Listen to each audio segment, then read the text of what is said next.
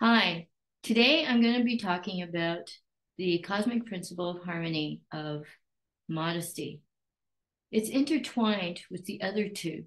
Basically, it comes down to a recognition of one's uniqueness and a dignity that comes with respecting that uniqueness.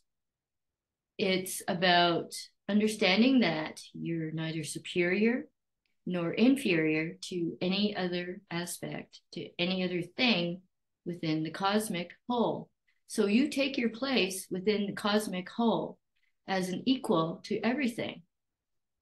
So this is very different from false modesty, which is pretending that you're downplaying the talents that you actually have.